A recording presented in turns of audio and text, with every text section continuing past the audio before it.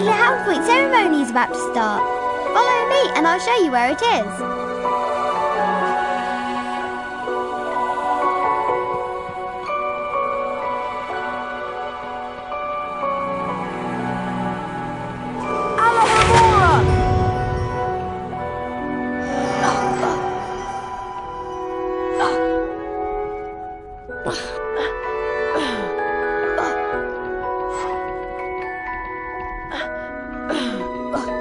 Good morning, everyone. For those of you who have trouble remembering names, I am Albus Dumbledore, Headmaster of Hogwarts. Welcome to the very first weekly house point ceremony of the school year. The house with the most points wins a visit to the Bean bonus room. The length of the visit depends on how many more points they have over the second-placed house. Let's take a look at the scores. Oh. It appears that Gryffindor is in the lead.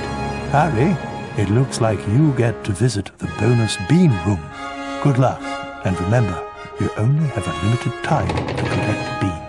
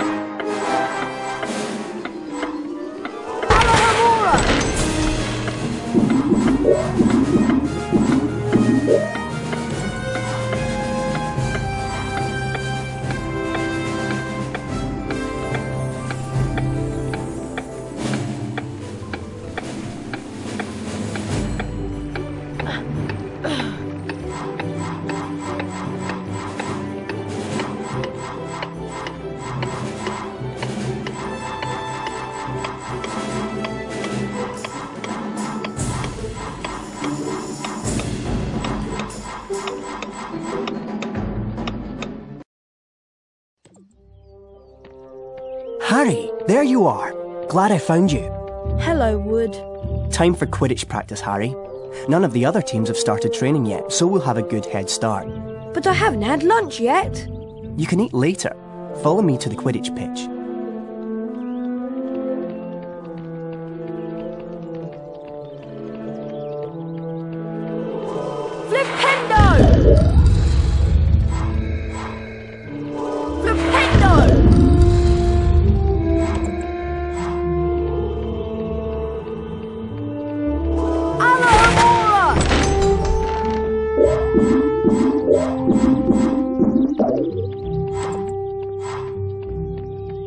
Hey Harry, want to trade? We buy in bulk and... What do you have? I have Quidditch armour, just like the Chudley Cannons wear. Press on the Yes button to accept the trade or the No button to decline. The customer is always right, even in cases like this. What do you have? I have a Nimbus 2001, the best model available to the general public. Suit yourself. Don't know when I'll have these again, though.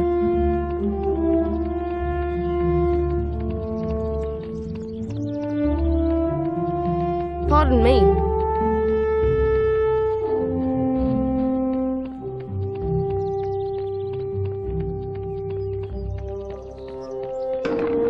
I beg your pardon?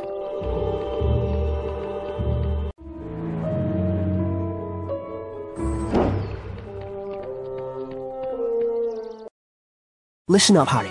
We're going to make sure we win the Quidditch Cup this year, and the way we're going to do that is practice, practice, practice. First, a quick recap of what we learned last year. Of course, you already know that the red ball is called the quaffle, and it's the job of the 3 chasers to get it past the enemy keeper and into one of the goalposts. But you don't need to concern yourself with that. There are also 2 bludgers flying around, which you don't want to get hit by. But don't worry, each team has 2 beaters who try to keep them away from you. Last, and most importantly, it's your job as our Seeker to catch the golden snitch before the enemy Seeker does. Since you've been off all summer, let's start out easy. I'm going to throw up a snitch for you, and I want you to try to catch it. Sounds easy enough?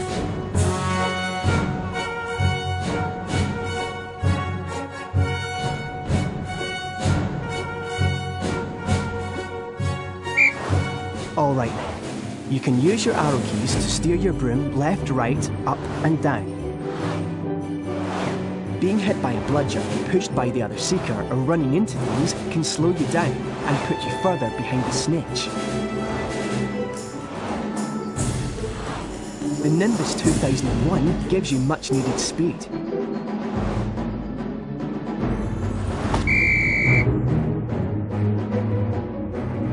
Now the rest of the Gryffindor team is here, let's play a mock game of Quidditch. Avoid the bludgers and the other Seeker. I'm going to have a Gryffindor stand in as an enemy Seeker.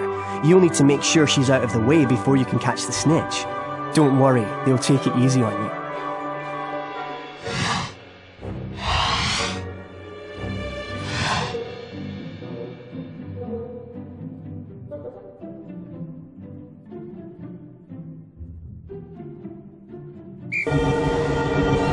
If you have enough beans, you can buy Quidditch upgrades from Fred and George. That's it, Harry. Give them a good nudge so you can catch the snitch. Remember, Harry, you'll not put your hand out till the enemy Seeker is out of the way. When you're close to another player...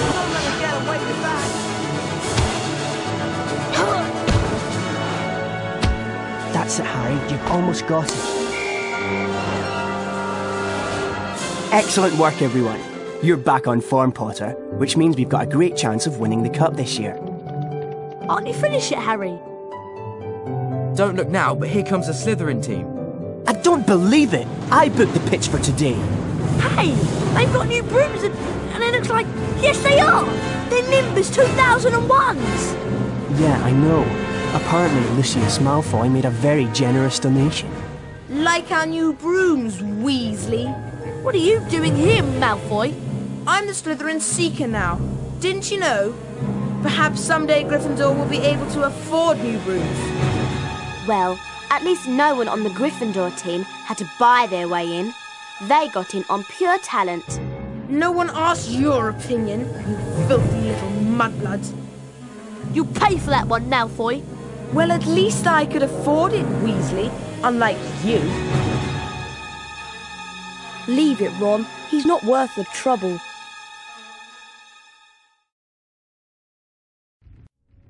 Mudblood, the nasty name some wizards use for other wizards who were born to non-magical parents. And speaking of mud, October arrived damply at Hogwarts, spreading a soggy chill over the grounds and into the castle. A different kind of chill would soon set in as well.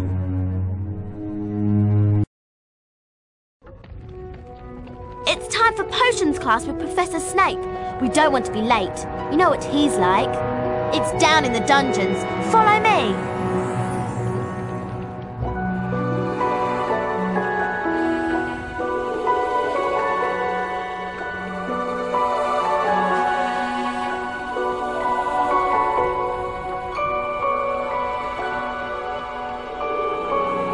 This leads to the dungeons. Alohomora!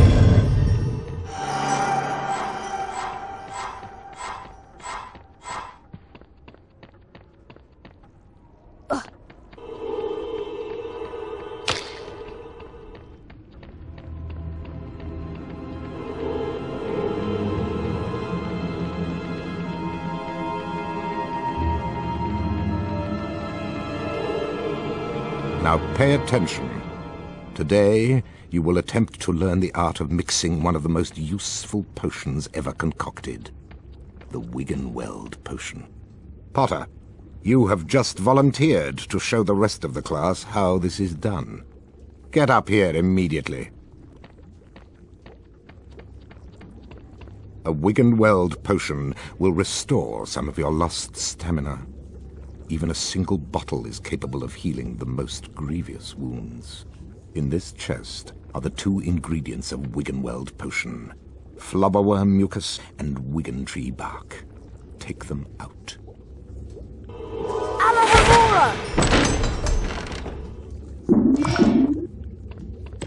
Now, walk up to the cauldron. Try not to touch the potion. I don't want it contaminated. Observe Mr. Potter adding the ingredients to the cauldron and mixing them. Careful, Potter. You don't want to lose house points.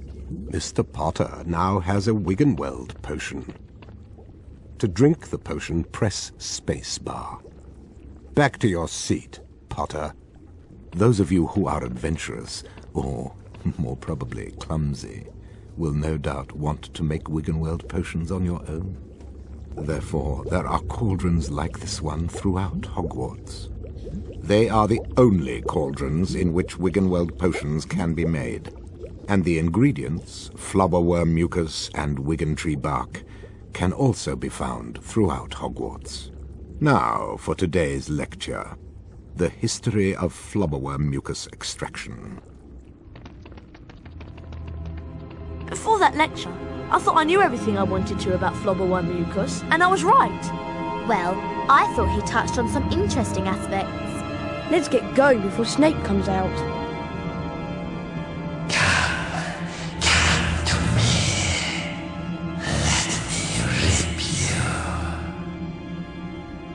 What was that? What was what? That voice. It was coming from over there. Come on.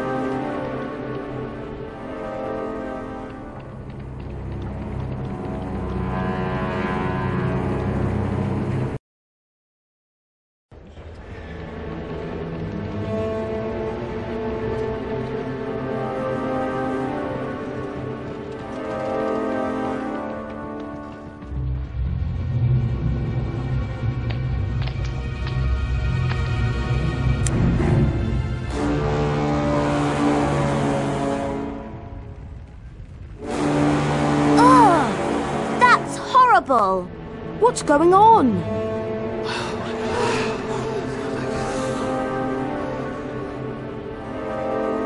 Enemies of the air, beware! You'll be next, mudbloods.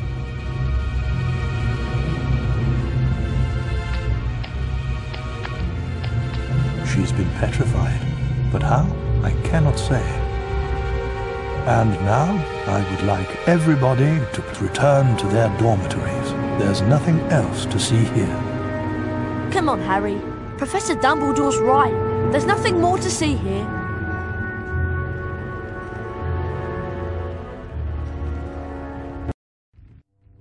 Everyone at Hogwarts was disturbed by the attack on Mrs. Norris and the mysterious words scrawled on a wall. Rumours and speculation spread. Hermione in particular was especially affected. Ron became sure that she was up to something, but whatever it was, she remained tight-lipped.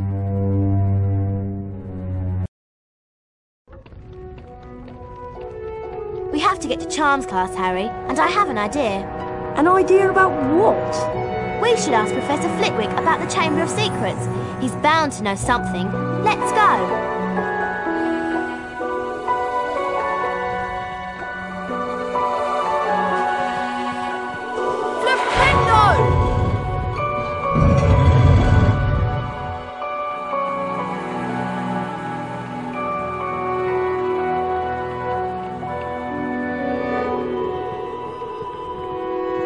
On Harry Potter's forehead moves around like a snake, or so I heard. Flipendo!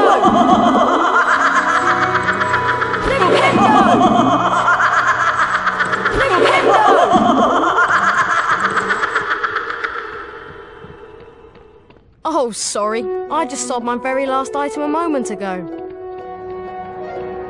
Would you be interested in... What do you have? I have a silver wizard card, guaranteed not to tarnish.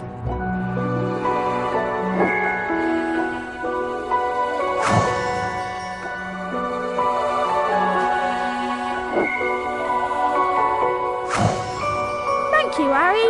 We value your patronage. I haven't got anything to trade at the moment. Come back later when I've had a chance to replenish my stock. I haven't got anything to trade at the moment. Come back later when I've had a chance to replenish my stock.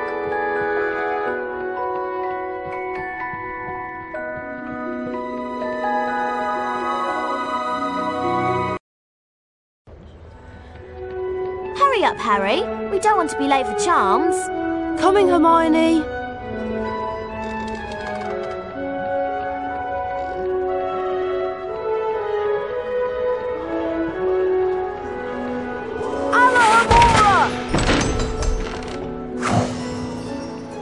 I've never seen everyone so nervous. Sorry, I've run out of stock. Flitwick's You'll have to Skurge come back challenge is later. impossible. Or maybe my wand needs What some do you repair. have? I have flubberworm mucus for a limited time only. As you wish, but these are becoming hard to find. What do you have? I have flubberworm mucus for a limited time only. As you wish, but these are becoming hard to find.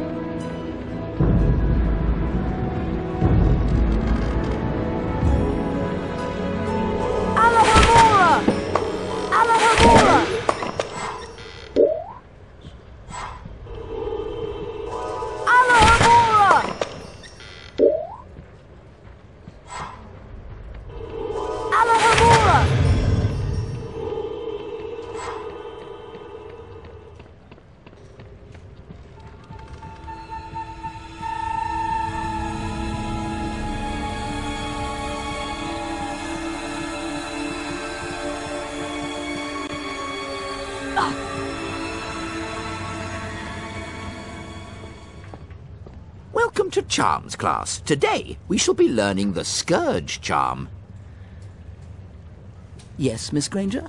I was just wondering if you could, tell us something about the Chamber of Secrets. I deal with charms, Miss Granger, not myths and legends. Please, Professor, we all want to hear. Oh, very well. There were 4 founders of Hogwarts: Godric Gryffindor, Salazar Slytherin, Helga Hufflepuff, and Rowena Ravenclaw. Slytherin wanted to admit only the wizard-born students to Hogwarts. The other founders refused, and as a result, Slytherin left the school. Yes, Miss Granger? He built a secret chamber in the castle of which the other founders knew nothing. With a great monster to guard the chamber from within. The legend states that one day Slytherin's true heir will return to open the chamber and control the horror within. And then all who are not wizard-born will be purged from Hogwarts. All nonsense, of course. Now, back to magic reality. Mr. Potter, perhaps you'd like to step forward straight Skurge for the class. Glad to, Professor.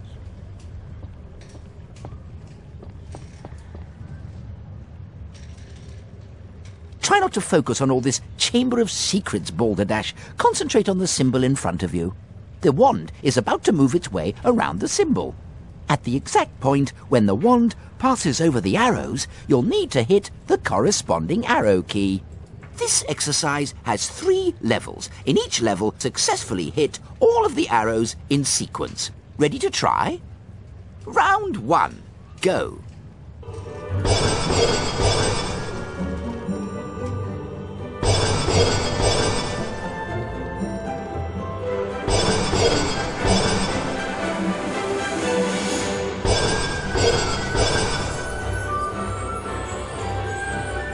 Done, Harry. You've advanced to the next level of the lesson. 5 points to Gryffindor. Round 2. Go.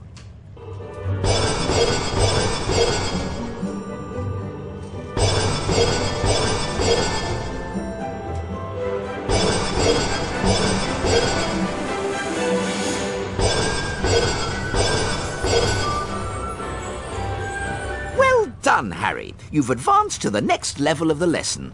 10 points to Gryffindor. Round 3. Go.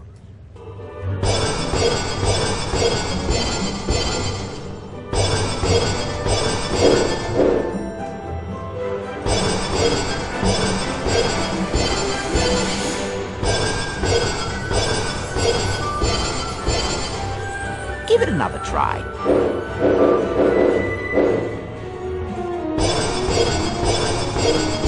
Careful, don't lose your concentration.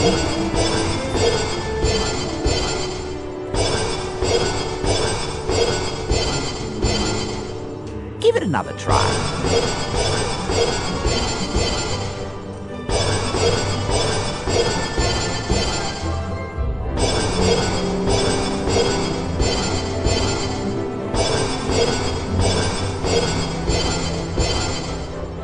Well done! You've completed all of the necessary exercises. 15 points to Gryffindor.